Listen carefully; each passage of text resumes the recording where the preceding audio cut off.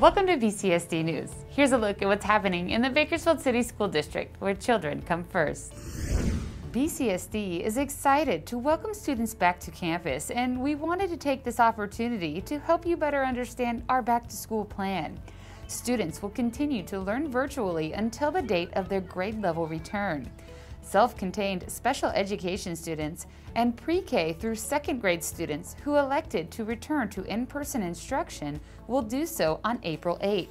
Teachers and staff will spend 2 days planning and preparing prior to the return, and on April 6th and 7th, self-contained special education students and pre-K through second grade students will participate in a 30-minute virtual class meeting with their teacher, then work asynchronously for the remainder of the day. Third through sixth grade elementary students who elected to return to in-person instruction will do so on April 12th.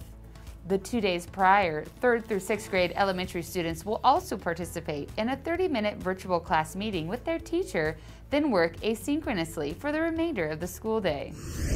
Students will be expected to follow new health and safety protocols while on campus. Parents should conduct daily health screenings using the BCSD Daily Health Screening Guide each morning before school. If your child is experiencing any COVID-19 symptoms, they must remain home. School gates open at 8 a.m. each morning. Before entering campus, students will participate in a non-contact temperature check and health screening. Students will not be allowed on campus if they exhibit COVID-19 symptoms or their temperature exceeds 100.4 degrees. You will be contacted and are required to pick up your child if it is determined COVID-19 symptoms or fever are present. Students are required to wear a mask at all times while on campus. Students must also maintain physical distancing of at least 6 feet between themselves and others. Students will be encouraged to wash their hands often and frequently. Classrooms and desks have been spaced appropriately with a plexiglass barrier at each desk. Students must remain seated at their desks and behind their plexiglass barriers at all times unless otherwise instructed by their teacher. We encourage students to bring a refillable water bottle to school. One-time use disposable cups will also be provided. Students should keep their Chromebooks at home to continue learning after lunch. Students should bring their textbooks to school to be used during in-person instruction. They could ensure that they can control the smartboard and their technology from wherever they are in the classroom. Teachers are also gearing up to return to the classroom. Classrooms are now equipped with tools to support teachers during in-person and virtual instruction. As we start coming back to our classrooms and we start adjusting based off of this new context, we wanted to make sure that teachers could move themselves and their equipment as needed. Each classroom has 2 computer monitors, a wireless mouse and keyboard, a webcam and tripod, a lapel microphone, and a standing mobile desk. The point of the additional equipment is to ensure that teachers can meet the needs of the students given the evolving and changing context. Students will also have headphones with a microphone. So now that we're back in classroom, that the students who are virtual have those same opportunities that the students who are in person have. Teachers can sign up for optional training on how to use the new technology. Go to the link on your screen to participate.